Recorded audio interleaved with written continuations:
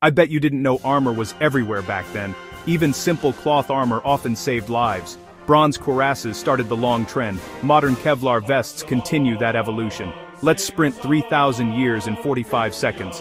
Bronze cuirasses protected torsos and organs. Leather offered flexible battlefield protection. Linen layers absorbed and dispersed impact. These pieces shielded vital organs on the battlefield. Segmented designs like Roman larica boosted mobility.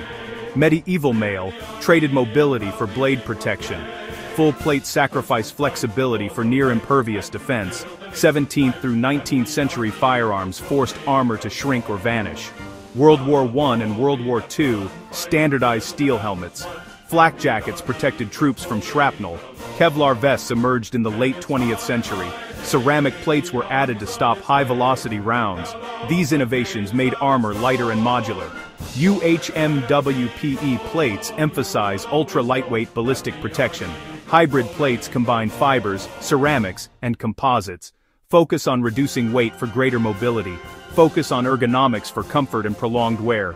Focus on multi-threat protection against bullets and shrapnel.